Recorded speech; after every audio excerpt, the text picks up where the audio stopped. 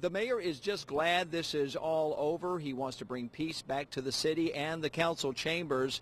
The vote was taken about 11:30, and the required 5 votes came through, 5 yes votes. We have video of that vote being taken, and then also what happened immediately after that vote. We're going to show that to you. It is Fred Richardson getting up after the vote was made, and he walks over and gives Mayor Stimpson a handshake and a hug.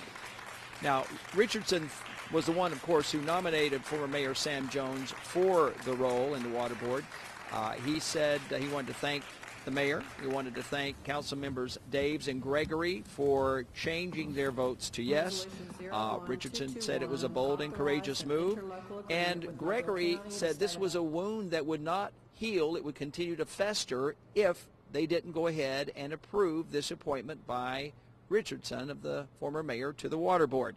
So what does Richardson and what does Stimpson have to say going forward now after this vote was taken and this is supposedly over with and a done deal? Well, we got a chance to ask each one of them just seconds after the vote was taken. Listen.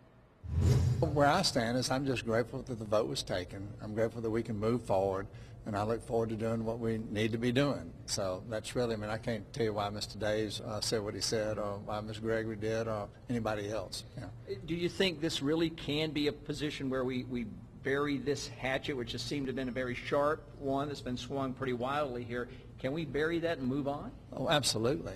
I do believe that. Yeah, I believe that. Yes. I think my request and my right to appoint who I believe can best represent my office in my district was honored today, and commend the mayor for stepping up front to say that he supports Sam Jones, and then we had 2 other council members to join him, who made today a great day.